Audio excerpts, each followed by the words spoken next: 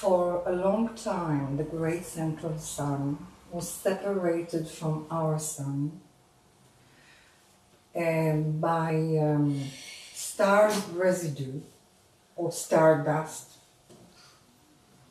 And there's the channeling that has been coming to me is that is the reason why we felt the separation.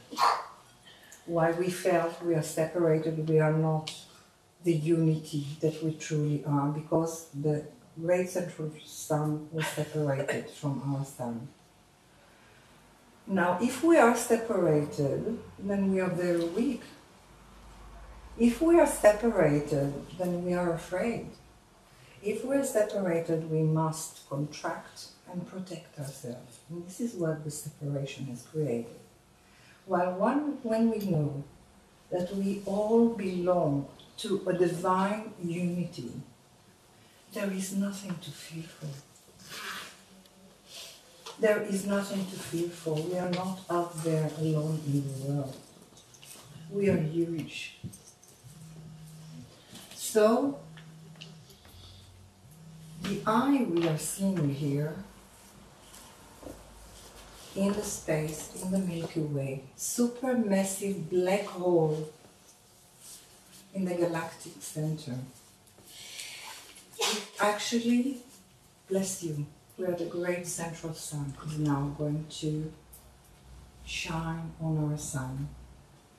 And the sun poles are also changing.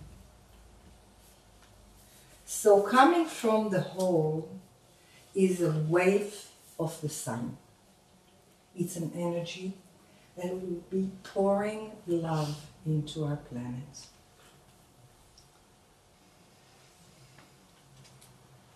The sun is aligning with the great central sun of the universe, which is believed to be the black hole. The great central sun exists in the realm of your spirit. Once it will shine, your whole spirit will be opening and shining here. So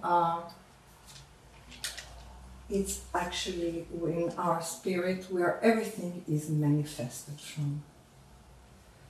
So the sun is actually the key to the shift, the increase of light and the accelerated energy. So when you want to align and receive energy, remember the great central sun shining on the sun, and you align with your soul, and you align with the spark, the divine spark that is right here.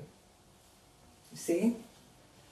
In your imagination, whenever you want to be aligned, it can be at any moment, and you want to have protection, you need to feel like protected, connected.